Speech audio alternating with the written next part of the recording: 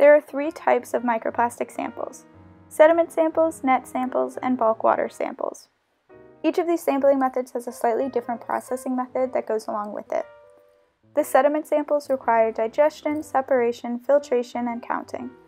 The net samples require sieving, digestion, separation, filtration, and counting. And the bulk water samples simply require filtration and counting. This video is broken down into individual protocols, so you can skip ahead to the portions that are relevant to your samples.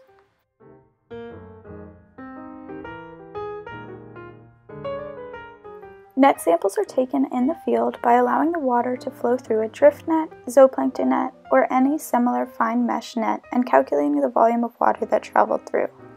This leaves you with a sample that contains plastics, but also whatever debris, leaves, sticks, etc. that flows through. Pour your net sample through stacked sieves with the widest at the top and the smallest at the bottom. Make sure the smallest sieve is smaller than the mesh of the net you used. Rinse the collection container lid and coarse organic matter that's collected at the top sieve with distilled water. We use distilled water because we found our distilled water from the lab has less microplastic than normal tap water. Rinse the material that collected on your smallest sieve with distilled water and transfer it to a 300 milliliter beaker. This becomes your sample. Cover this beaker with foil and place it in an oven at 75 degrees Celsius for 2 to 3 days to dehydrate the sample.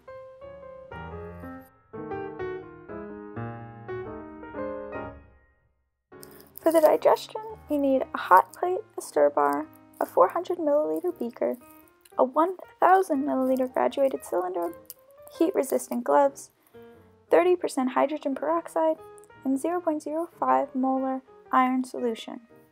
This needs to be kept refrigerated when it's not being used. After the sample is finished drying, it is ready to be digested.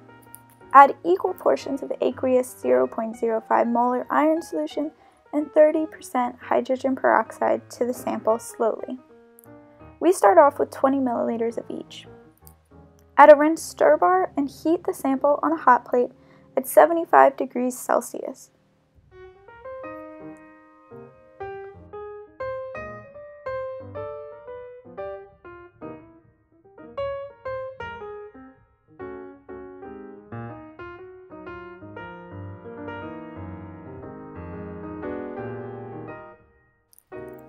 Once the mixture begins boiling, remove it from the plate and let the boiling slow down before continuing.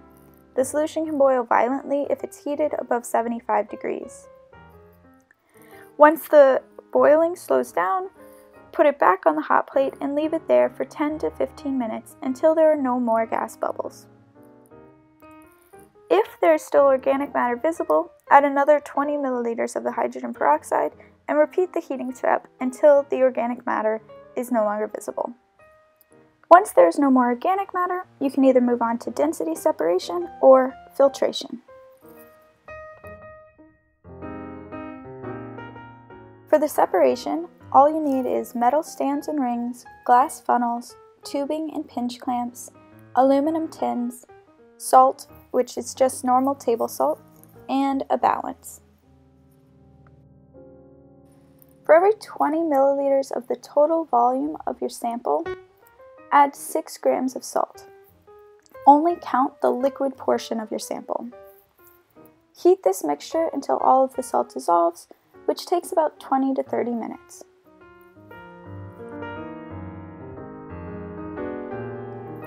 During this part of the protocol, everything is rinsed with a salt solution so that the sample is not diluted.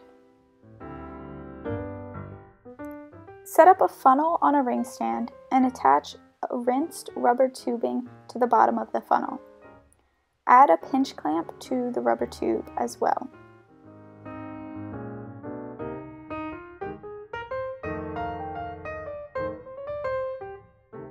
Place an aluminum tin underneath in order to collect the sediment from your sample. Before putting your sample in the funnel, rinse the funnel with your salt solution.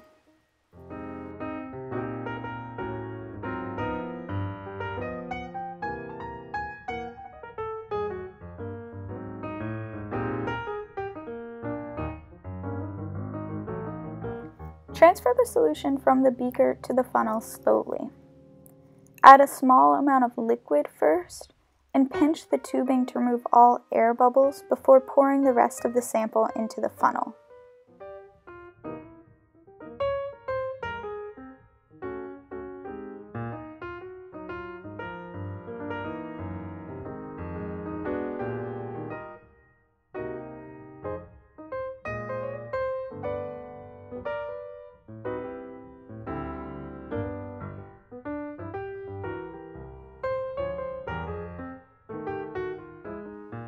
Remove your stir bar from your sample beaker.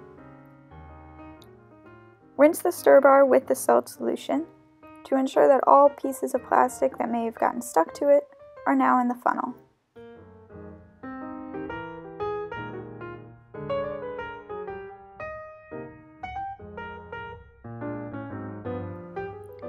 Rinse your beaker with the salt solution as well to ensure that all plastic that may have gotten stuck to the sides makes it into the funnel.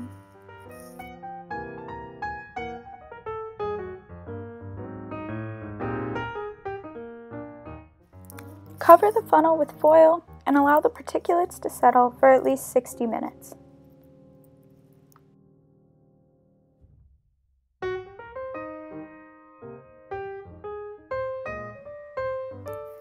Drain the sediment into a storage container, or your aluminum weighboat, without draining any of the liquid part of the sample.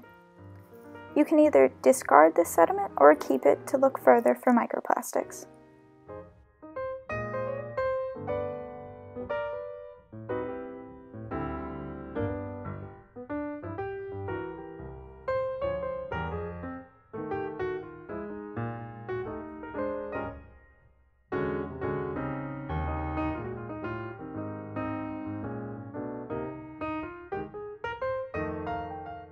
For filtering, you'll need distilled water for your controls and rinsing, forceps, glass fiber filters and a filter stand, aluminum tins, aluminum foil to wrap the tins, and squirt bottles, as well as a filtering apparatus.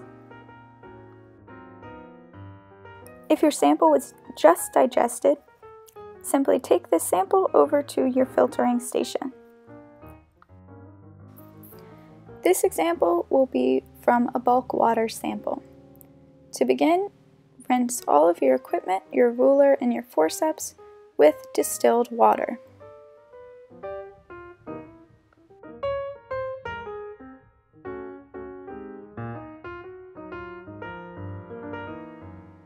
Next, remove one of your glass fiber filters and to make quadrants using a Sharpie or a Fisher marker onto that filter.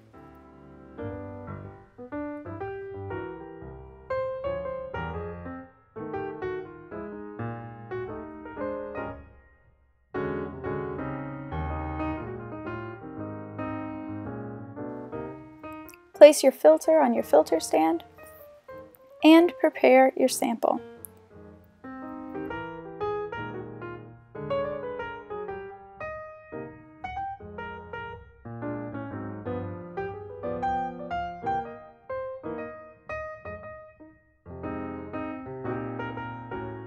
Note the volume of liquid of your sample that's going to be filtered.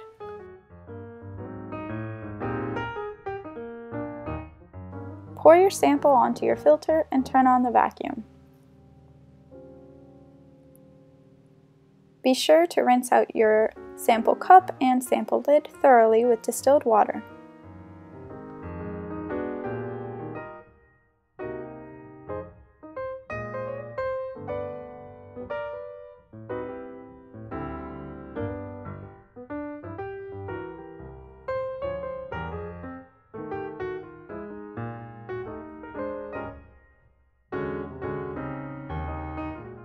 Rinse the filter stand as well.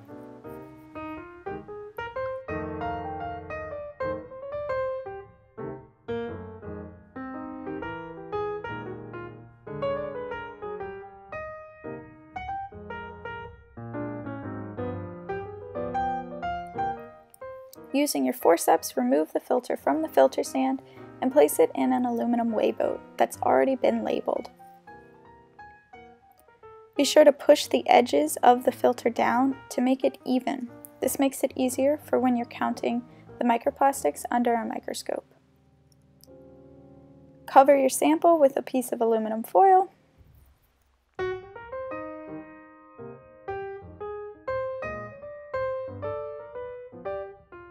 Allow your sample to dry for at least 24 hours before moving on to counting. Before filtering any new samples, be sure to rinse your filtration cup 3 times with distilled water.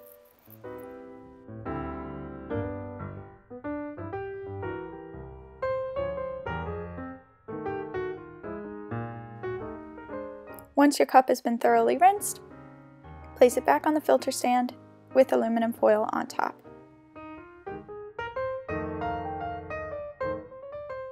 For counting, all you need is probes and a dissecting microscope.